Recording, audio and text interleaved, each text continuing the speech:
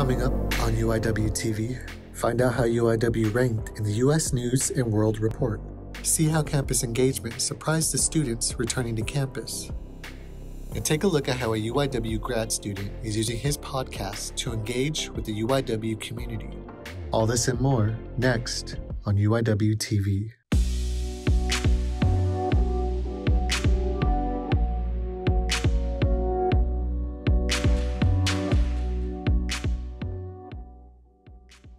Welcome back to UIWtv. It's the start of a new semester. I'm Joy Bergen.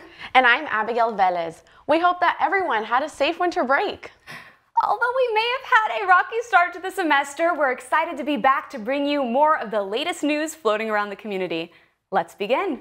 The Broadcast Education Association recently awarded UIWtv first place in the Dr. Marjorie Yamber Signature Station competition. This award recognizes the best student-run, faculty-advised college radio and television stations in the nation. We are so proud to be part of such an accomplished team, and we're so thankful for our viewers who have supported us along the way. UIWtv is just one part of our strong and accomplished UIW community. The UIW Rosenberg School of Optometry is paving the way in scientific discovery. The school just announced the publication of a groundbreaking study that found special Enchroma glasses enhance color vision for those with the most common forms of blindness. The immediate results persisted even after subjects stopped wearing the glasses. The results spell out new possible treatments for hereditary color blindness, which affects 8% of men and 0.5% of all women. Last month, U.S. News and World Report issued its annual Best of list. UIW ranked number 87 on the list of Best Bachelor's Online Degrees and ranked number 51 on the list of Best Online Bachelors for Veterans. Again, it's the instructors are at the forefront of this, and they provide good teaching. And then as the university administrators, our responsibility is just provide the resources for them to do what they do, good teaching. The instructors' great teaching during online classes is what got UIW its recognition. UIW is ranked the highest among San Antonio institutions on the list. For more information, visit uiw.edu. It's no doubt our professors worked very hard to provide us a strong education online, but I'm happy to be back in person.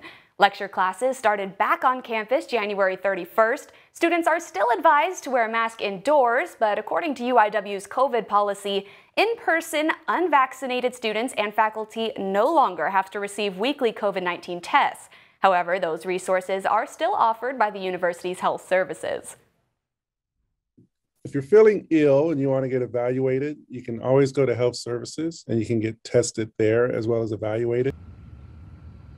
If a student or employee tests positive for COVID, they should notify UIW by filling out UIW's illness report form. Abigail, what do you prefer, being in person or online? I'll be the first to admit that I love the leisure of virtual learning, but I think I'm appreciating the social aspects of being back in person. I have to agree. I don't know. I'm pretty excited to maybe be returning to a little bit of normalcy, maybe. But being in person does come with its own set of problems. An increase of bicycle thefts on campus has the UIW Police Department asking the community for help. One suspect was caught on surveillance video stealing a bike from Avoca back in January. That footage has not been released, but campus police are asking any suspicious behavior be reported to their department. They remind students never to leave their bike unattended without properly securing it and not to park in dark or secluded areas. UIW PD can be reached at 210-829-6030. It's been a year since the winter storm of February 2021, and winter's not over yet. The possibility of repeating another storm is not very high, but staying safe during the cold weather goes beyond keeping ourselves warm. There are 3 simple steps you can do during these conditions. So you will hear the broadcast meteorologist on TV talk about the 3 Ps. Protect the pets, protect the plants, and protect the pipes. Dr. Springer says that pets have similar senses to ours, so like us, they need protection from the cold. Certain outdoor plants need to be brought indoors, and you should allow water to drip to prevent it from breaking your pipes. UIW has received an $85,000 donation from the primary care resident programs at the Laredo Medical Center. The gift comes from the Matias de Llano Charitable Trust, overseen by the IBC. The trust has donated more than $8 million to organizations and schools in and around Laredo. The donation will support the expansion of the educational space at LMC and purchase computers and monitors for the growing residency programs. UIW had a few very special visitors recently. Campus Engagement partnered with San Antonio Pets Alive. Students were given the chance to cuddle and play with puppies as part of the January Jump-Off Kickoff event. Having the puppies there really made my day. They were so cute, so adorable, and they boosted my serotonin levels. Campus Engagement organizers continue to plan puptacular events as the semester continues. For upcoming events like this one, visit UIW Engage. I cannot believe we missed that. When did this happen? I know, I missed it too. I'm hoping they bring them back. Oh, this is a good reminder that we need to monitor our UIW Engage a lot better. That's true. Well, it's tax season, Cardinals, and I know taxes may not be as fun as puppies, but UIW is here to make it easier. The VITA program, UIW's Volunteer Income Tax Assistance Program, has returned. This program offers tax assistance to qualifying households completely free of charge. It runs every Saturday from 10 a.m. to noon through April 9th. To find out if you qualify, visit the HEB-SBA page on the UIW website under the Professional Experiences tab. Enough about tax season, Cardinals. In San Antonio, it's rodeo season. It's my favorite time of the year, and we here at UIWtv need to know what events to keep an eye out for. For our social media question of the week, we asked, what are you most excited to see at the rodeo this year? We'll check back in with your responses later in the show. Don't go anywhere just yet. We'll be right back after these messages with your entertainment news.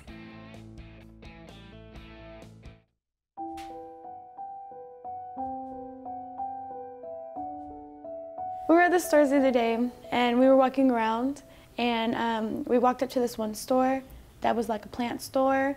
Your birthday's coming up, so I was thinking about looking for something for you. So I was walking around, and I ended up seeing this one potted plant holder. I showed it to Mom. She really likes it. She might steal it, but she said it would have been perfect for the plant that you had on the side table in your room.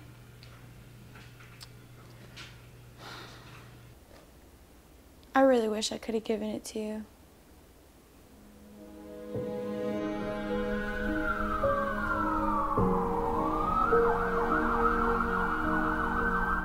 If that drunk driver made the right decision that night, my sister would still be with me. If you're drinking, designate a driver, call a rideshare service, or stay the night. Next time you're debating whether or not to get behind the wheel, think of Diana and her story.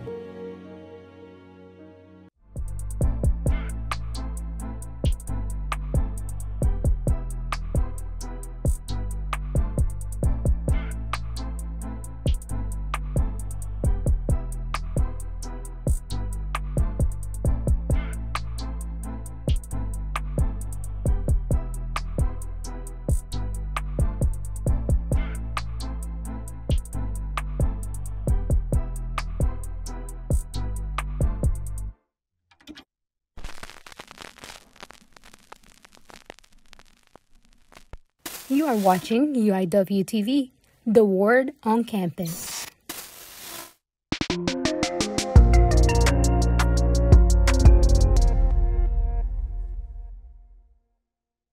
Thanks for sticking around. I'm Gabrielle Yanes, here to bring you the latest in entertainment news.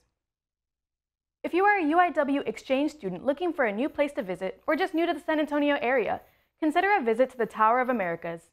Standing at 750 feet, the observation tower is located in the Hemisphere District of downtown San Antonio. Regular admission is $14 for adults. During your visit to the top of the tower, you can enjoy a lounge restaurant that provides panoramic views of the city. The Tower of Americas is a wonderful place to go to, especially if you're a tourist. I love the sky view, especially at night, going up and then being up there, and also the food is amazing, so yeah. Built in 1968, the Tower of Americas is still a must-do attraction in San Antonio. You can visit thetowerofamericas.com for more information. Although the pandemic still affects our school lives, students are finding new ways to go outside and get their workouts done. Every Saturday morning, students get together at Hardburger Park for weekly morning runs. They get to explore the wonders of the outdoors and meet nature's friends while still maintaining COVID safety guidelines. It's nice to be able to get out once or twice a week in a safe environment and be able to just practice, health, good wellness. Experiences like this can be good for everyone's mental health and can help you to avoid stress. If you'd like to join in on these weekly runs, go to UIW Engage for more information. The San Antonio community can now start going out and visiting fun places like the zoo. The zoo can be a great place to observe nature and learn how animals are adjusting to a new pandemic lifestyle. Student Martin Ortega is doing just that. During quarantine, I felt like animals that were in captivity, like for instance, these rhinoceros. I felt like I couldn't get out anywhere. I couldn't get out of my home, and that I could never leave again. But then, after at least months and months of staying at home, I eventually kind of got used to it. Martin hopes to visit his favorite animals soon again. To plan your visit, you can find the San Antonio Zoo Hours at www.sazoo.org. It's the year of the tigers, UIW. San Antonio's Fuquay Vietnamese Buddhist temple celebrated the Lunar New Year.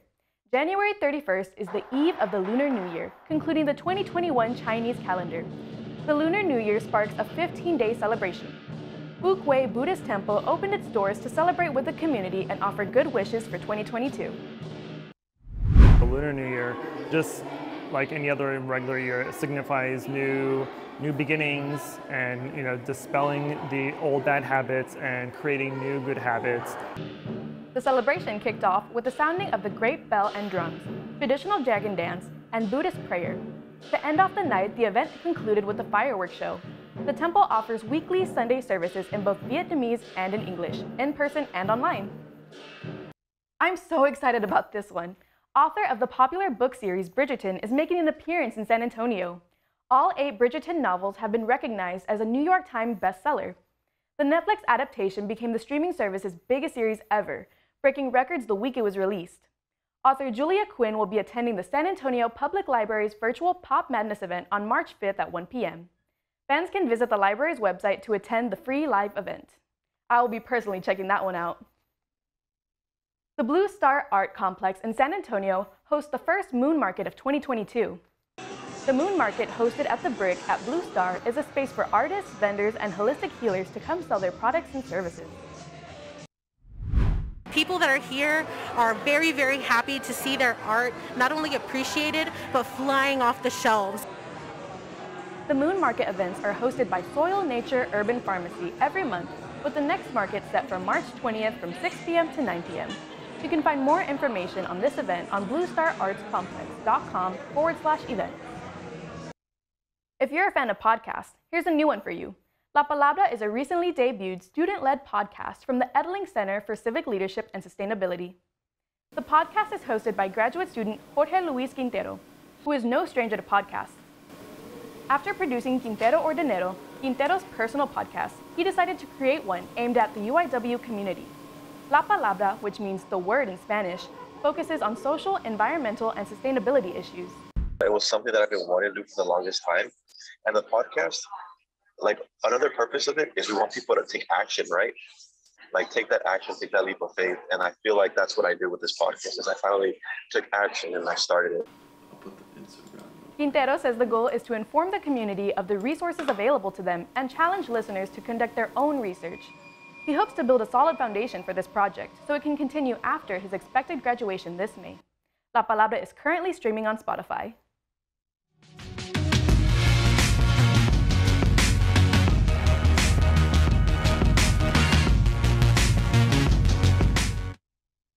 We We don't talk about Bruno, no, no, no.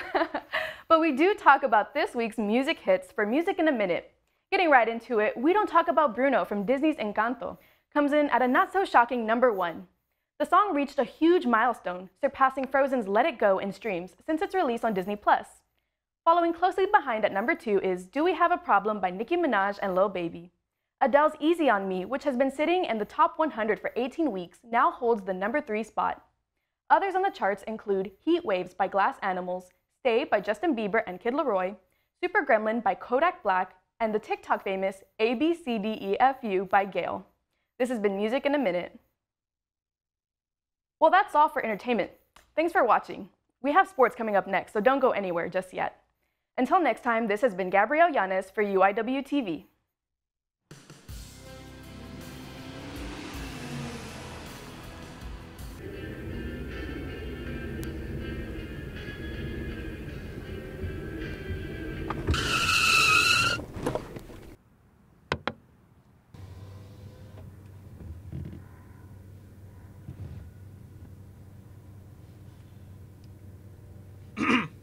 Who are you?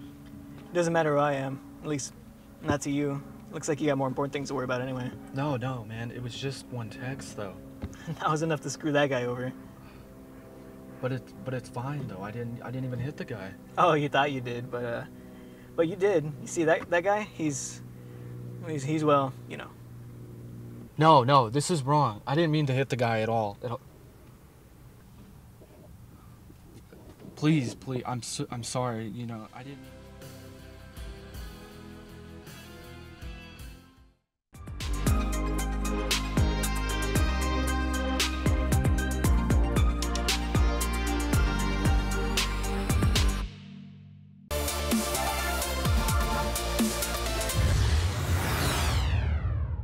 Welcome back, Cardinals. I'm Zoe Del Rosario, your sports anchor, here to catch you up to speed on the latest and greatest in UIW sports.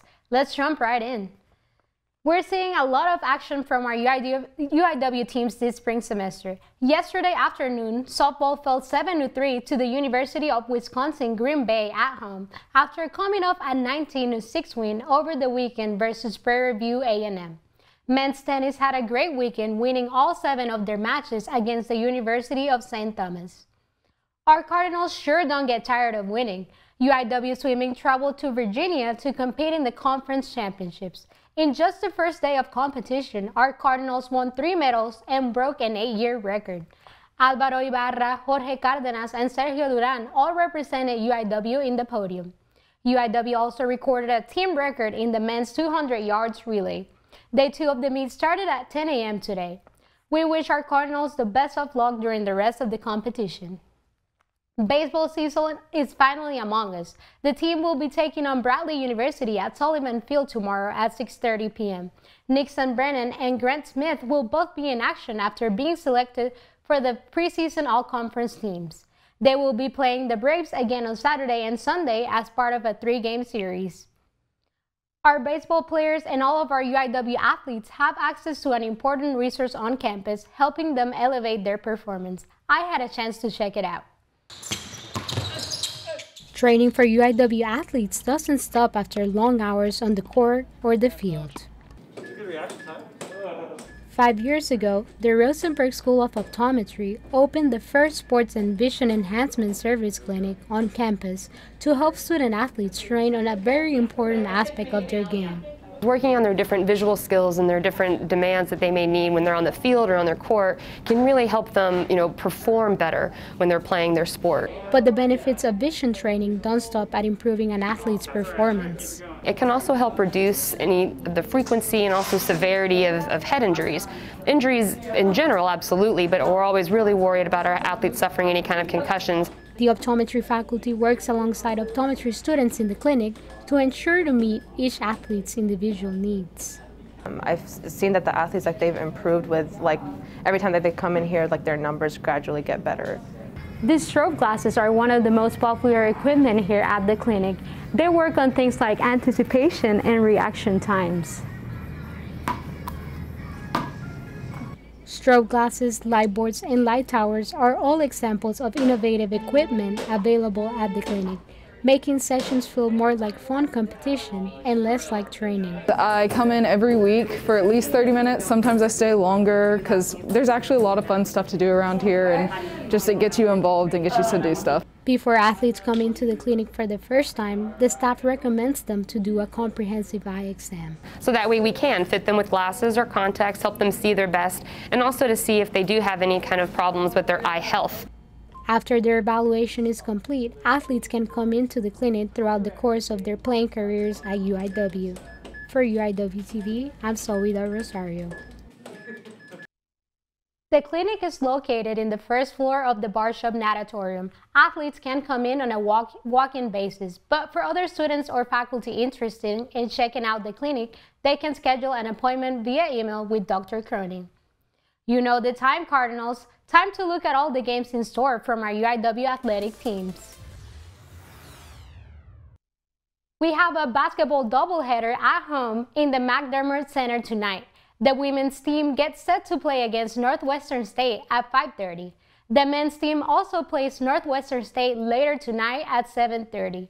Softball looks to bounce back in the Cardinal Invitational tomorrow at 3:30 against the University of Nebraska at Omaha. Our Cardinals will be busy this weekend representing UIW at a high level, so make sure to stay up to date with our UIW teams by visiting UIW Athletics website. And that officially does it for our sports rundown today. This has been Zoe Del Rosario. But Joy, I believe we have great responses to our social media question from our viewers. Should we check them out?